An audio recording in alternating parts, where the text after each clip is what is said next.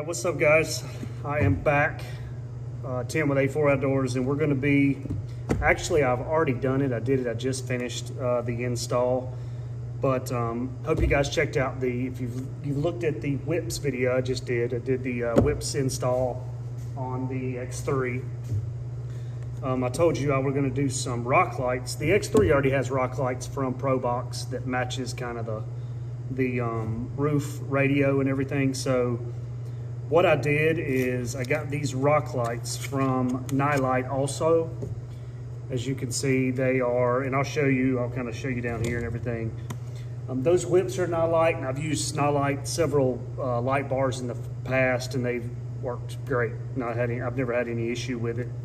The light bars, use those on the four-wheelers. If you submerge the relay, they will kind of fault some, so I've had to replace maybe a relay or two. I've got 3 different machines, but all 3 I think has Nilight light bars, but light bars working great. And on the Outlanders, there's not really anywhere good to put the relay or run the wiring. It sucks. The wiring, everything's so tight, it's kind of hard to run all your wiring and stuff like that. So I'm going to kind of show you how I did it best way you can. You could, there's probably, however you can route it, do that. I'm just going to kind of show you where I mounted the rock lights and ran the wiring and stuff like that, and the switch and all that. So anyway, it's going to be Nilight. I'm going to put the description in the or I'm going to put the link in the description for the rock lights and for the wiring harness. I got them separately just because I think this is one of the least expensive ways you can go about it, getting some rock lights. Gives you a nice little, underglow of the four-wheeler or side-by-side or whatnot. So I think both of these you might have 30, 40 bucks a set of rock lights, 4 rock lights. So I can't remember exactly, but I'll post the link and everything. But and I'm going to show you right now what we have and how I did everything. I'm going to try to go through pretty thorough, just because when I put them on there, it took me a while to route everything, and it had been a 30, 45 minute video. So I'm going to kind of cut it down and just make you a short little thing so you can kind of get the gist of how you do it. All right, here is what we got.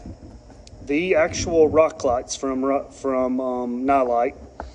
These comes 4 in a pack, and I just got the white color, so I didn't get, or even they make more of like an amber, green, red, blue, and then white. So I just got the white ones. I think they make more expensive ones where they can change color and all that good stuff, but I think Huntley, my youngest son, we did rock lights on his, and they will actually change color, but he leaves it on green like his halos. So anyway, white, we're going to do it one solid color. You just kind of turn them on and they stay on. So these are the rock lights. They come like this. You have 4 rock lights, just a short pigtail. This box does not have the wiring harness. This is what this is the wiring harness there, but it comes with just a short lead.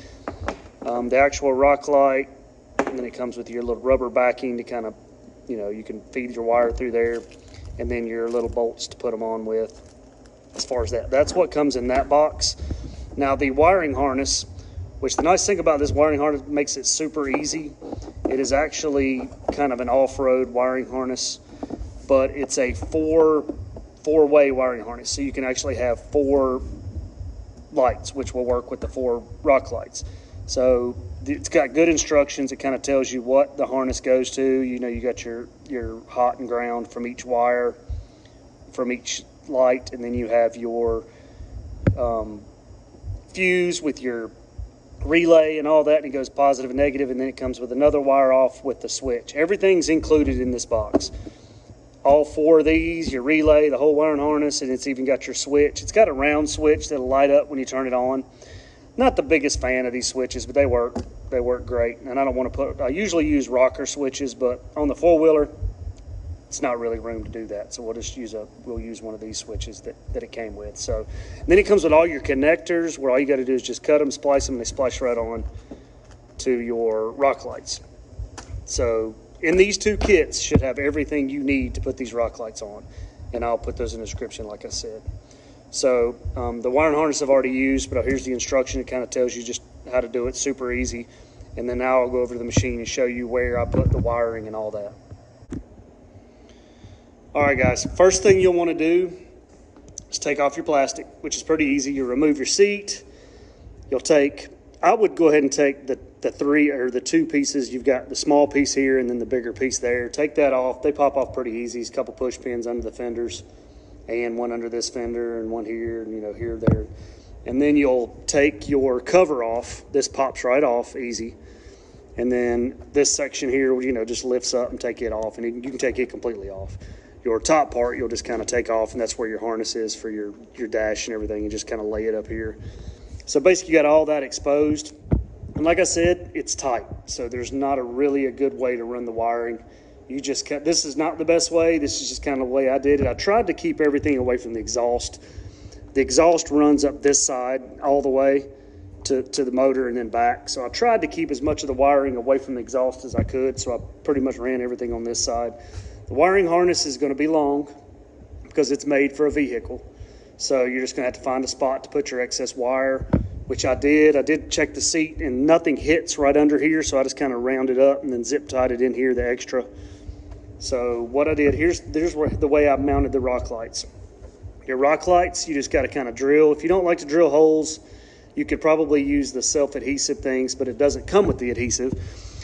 But 2 small holes, the rock lights here, I just mounted them, the back fender right under there, and you just kind of hold the nuts there. You drill 2 little small holes the size of the bolts and use the little rubber backing, and that way they don't rattle, make any noise or anything like that. So I did that, and then I took the one leg of the wiring harness and you stick it up through here, just kind of try to find the best route to run it.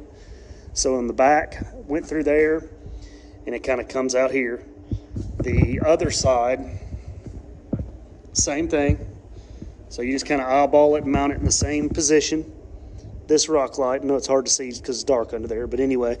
And then the wiring just goes right up through there. And I brought it, you just gotta kind of fish it and it comes out here. And then I went across here.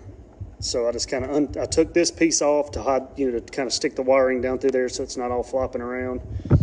And here, the seat this is your fuse. And there's your relay. So once you get the back sections pulled, like I pulled everything over to here to keep it away from this exhaust as much as I can. So you'll see the exhaust runs down through there. So I just kind of tried to come right at the top and went straight over.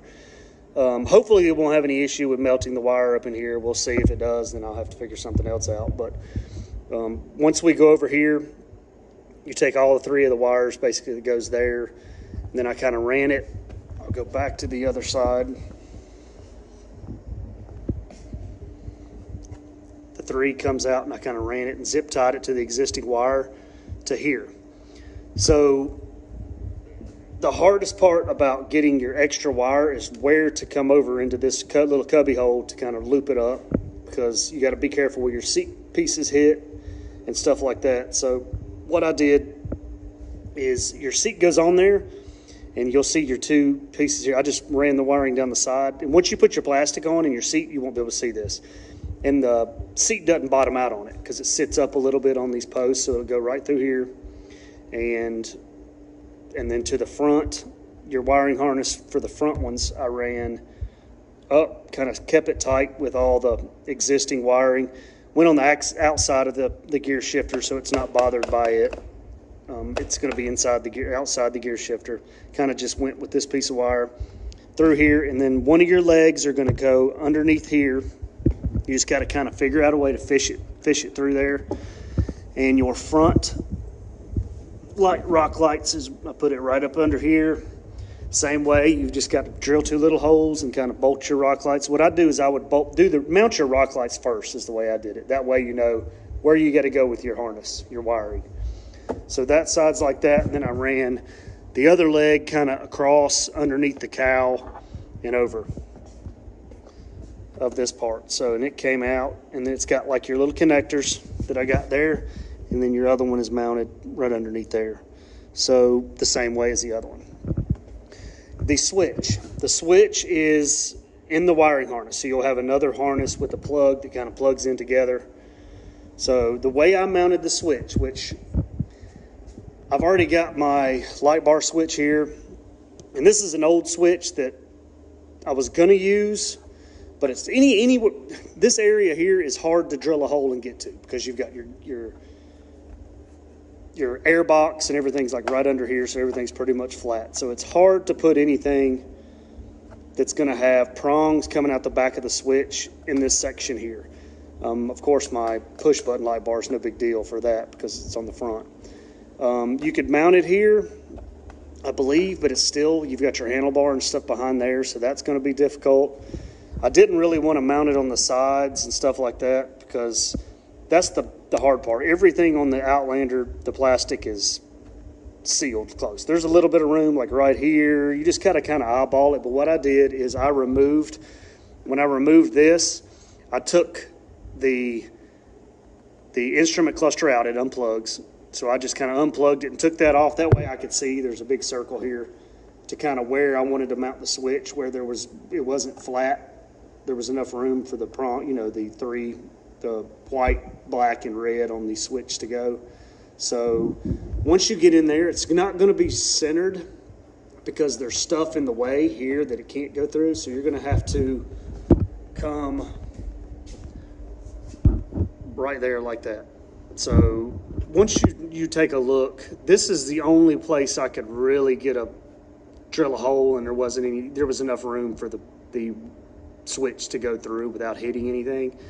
So your wiring harness for your instruments right here. So that, if you kind of come just down from center and over to your right, if you're sitting on the machine to the right-hand side and you drill a 3/4 hole for this switch,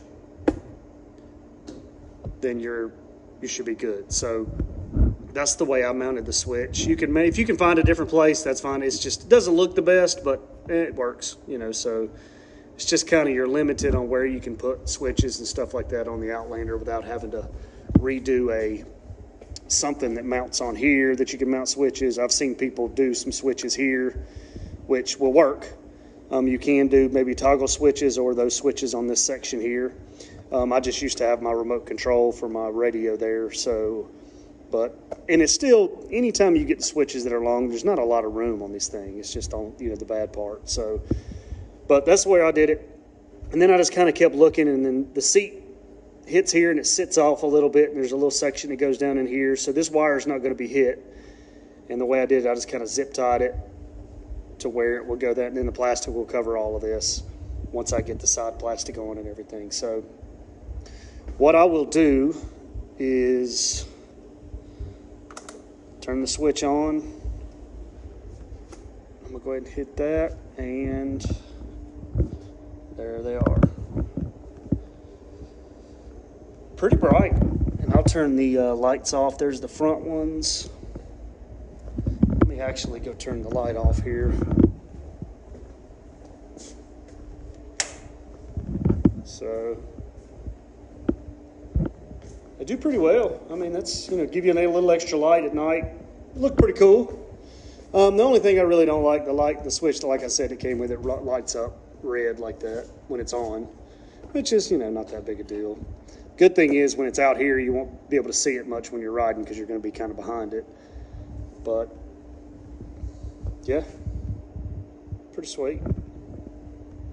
It's a little bit of a pain in the butt, but you know, it is what it is. But as far as rock lights, inexpensive rock lights, Nilight makes pretty good stuff. Pretty cheap. I kind of like it. So I've used a lot of their light bars, like I think that, yeah, there's Nilight light bar on there. I think there's Nilight on that one. And haven't had any issues other than maybe like a relay.